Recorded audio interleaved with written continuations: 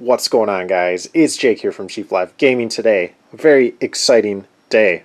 I just got my Ork Stompa head in the old mailbox. I've been looking for one for a long time. I actually found this on eBay. A guy that had bought it and didn't want it anymore, so there we go. Made its way to me. I'm very, very excited to show this to you guys. So this is the obviously the Forgeworld variant to the Stompa head. So it comes with the where is it, the Eye of Gork or Mork, and it kind of sits behind the eye socket here, and looks fantastic. It's like a strength D shot. Maybe this has a picture of it. There you go. So it's a strength D shot in game, which is fantastic, and it just looks amazing. Whether or not the rules are good or anything like that, I love the aesthetic of it. So I just wanted to show you real quick what I've done. Here's my Stompa. I've decapitated him, and that was really scary, by the way. Ripping the head off was not fun, but we did it, and I just kind of wanted to show you a size comparison. So again, quite a bit bigger, much more intimidating. I think it looks fantastic on the model. It's just a very, very intimidating. That's the only word I can come up with. I think, is this like actual size? It's pretty close, actually. It's a very intimidating look to your Stompa. So that's the stock size. And what I'm going to do, guys, is do a couple clips for you. So what I'm going to do now is clean it up, assemble it, and come back to you guys. So I'll see you in just a minute. And we're back. Assembled and mounted. The head is on the Stompa. Look at this glorious, glorious piece of resin right here. What a beast. So there's the old head, and it's kind of just balanced on there, so hopefully it doesn't fall. Again, pretty huge compared to the normal Stompa head. So I'll give you guys a quick look, and then I just want to say a few things for those of you that are planning on doing this yourself that might help you. So the head, with most Forgeworld pieces, you're probably going to get some distortion that you're going to have to bend back into place. So there were a few pieces. Now hopefully I don't drop everything. Oh god. Okay. Whew. So there's this isn't glued yet. It's kind of, the lower jaw kind of hinges on here. So you have to glue the lower jaw, like this piece, onto the support system, or the support platform, I guess. You have to kind of mold it. So if the jaw wraps around the piece like that, it wasn't wrapped enough. So I hope, if this is, my hand is a jaw, you see how it has to be kind of like that? So I had to bend it to conform to this platform much better, and I actually had to clamp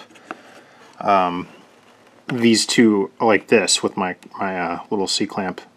But to do that with resin, all you need to do is either run it under hot water, like hot enough where you put your hand under it and you're like, oh yeah, that was a mistake, when you know it's just too hot, and then put your piece of resin under that for like 10 seconds or something, and then you can feel it kind of loosen up, and it'll bend and you won't break it, hopefully.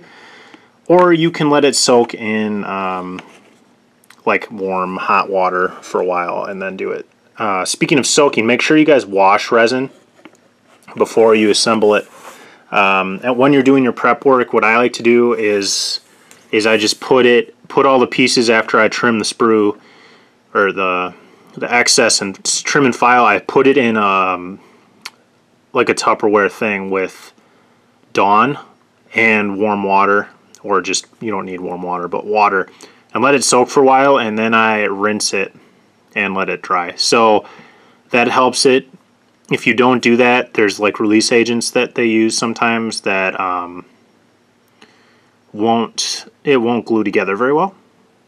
So that's my understanding of it. So make sure you wash your resin, and to bend it back, do the hot water thing. So before we end this video, I wanted to show you guys one more little thing that I had trouble with. So if you look at the side of the head here, you can see that the head obviously has this round part that fits supposedly into the socket. So I'm going to try to show you guys what I ran into here. So this front jaw piece, you need to bend it out. So if we look at it from the side, those teeth on the bottom, you see these 4 little guys right here, how they're kind of bent out. They're not straight up and down. That's because and I'm going to try my best to show this to you guys. This is going to be kind of difficult. So if you don't bend it, the head kind of sits, if we look at it from the side, it sits kind of like forward really far. I mean, this is an exaggeration, but it sits forward too much and it keeps falling off. And it doesn't look right. So if you look at it from like the top versus that, you want to make sure to bend the top part of the jaw, like the mouth, out to make it so the head can slide backwards more, like that. Otherwise, you're gonna have some fitment issues. And even though when I bent it, it still doesn't sit exactly like it doesn't sock. The socket and the ball don't work together, however that goes. Round peg, square hole situation going on.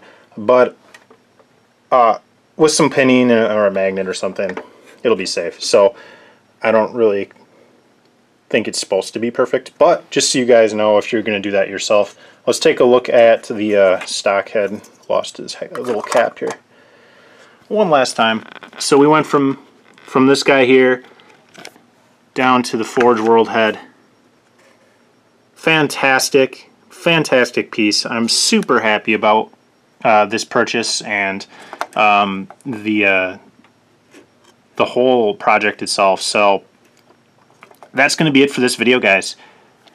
If you're going to get your own Stompa head, I would definitely recommend it, I guess. If you have a Stompa, to think about getting the Forgeworld head for it. Not only because it looks amazing, but this, in the game, if you play WYSIWYG, this eye right here, this big old baddie right there, giving you the stink eye, is really good. It's like a strength D shot. Even though it's orc shit ballistic skill, it's hilarious. When it hits, it's a strength D. Pretty awesome. You can also, one thing I wanted to mention, I didn't assemble this guy yet because I'm going to leave him off for painting. But you can set the little guy on there, and then there's this hatch that goes like that, I think. Something like that. And then if you want, you can actually take the dude off and have the hatch be closed. Something like that.